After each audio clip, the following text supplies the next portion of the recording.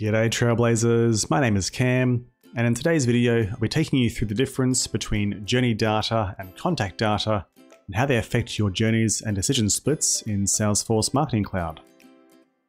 So contact data and journey data are terms you may have encountered when you've been building your very own journeys in Journey Builder or studying for the Salesforce Marketing Cloud Email Specialist exam.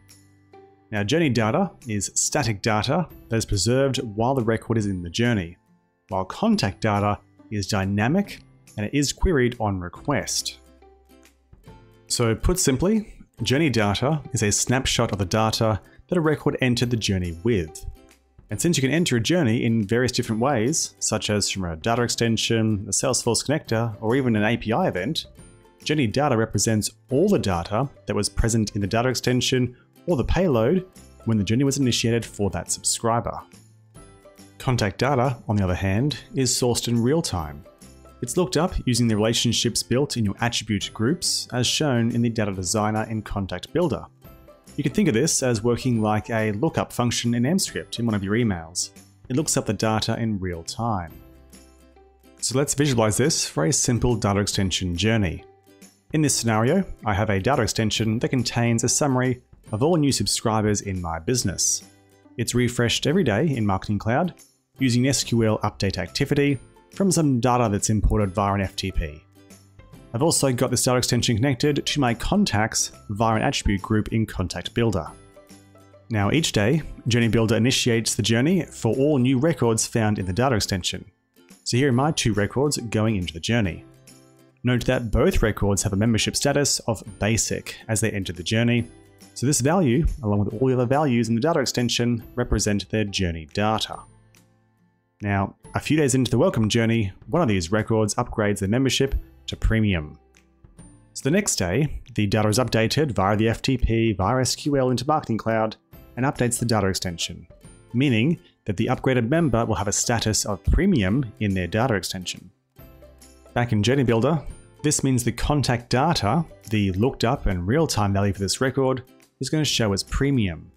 However, the journey data value for this record will still show as basic. That's because basic was the value that the subscriber entered the journey with. So, why does this matter? Why have static and dynamic data for journeys? Surely, using dynamic real-time data is the best data to use for all situations, right? Well, no. Sometimes having a memory of the values that a contact entered the journey with is important for deciding how a contact should progress through a journey. For example, you may want to run a campaign where subscribers are asked to update their details or marketing preferences. The main customer data extension already has a last modified date, and you don't want to go adding more fields or build complex data extensions and SQL solutions. You could simply add eligible subscribers into a journey with their last modified date, and then in your decision splits later on, you can check to see if the contact data for the last modified date, that is the real-time data, is greater than or occurs after the journey data of the last modified date. That's the date that they enter the journey with. And if the contact data date is more recent, it means that subscriber has changed their details since they entered your journey. So as you can see, understanding how both journey and contact data work in Salesforce Marketing Cloud can enable you to leverage the value of having both stored and real-time data in your decision splits, allowing you to craft journeys that respond to each subscriber's progress through your journey. And I hope you enjoyed this quick intro to the journey and contact data in Salesforce Marketing Cloud. If you found today's video useful, then please let me know in the comments below with a big thumbs up.